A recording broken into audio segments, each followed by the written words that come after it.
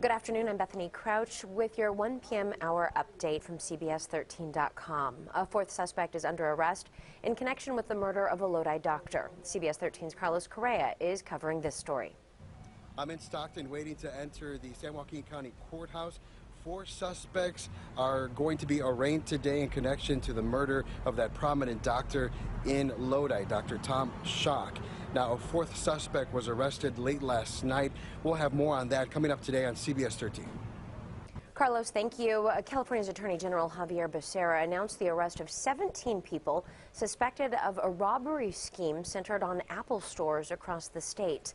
The suspects accused of entering stores in large groups wearing hoodies and running out with display products. Those robberies totaling a loss of more than $1 million, spanning 19 counties, including Sacramento, Placer, and Butte.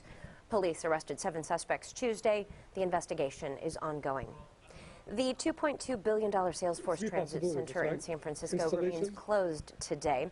It's only been open a little more than a month before inspectors discovered a crack in one of its steel beams. That happened Tuesday.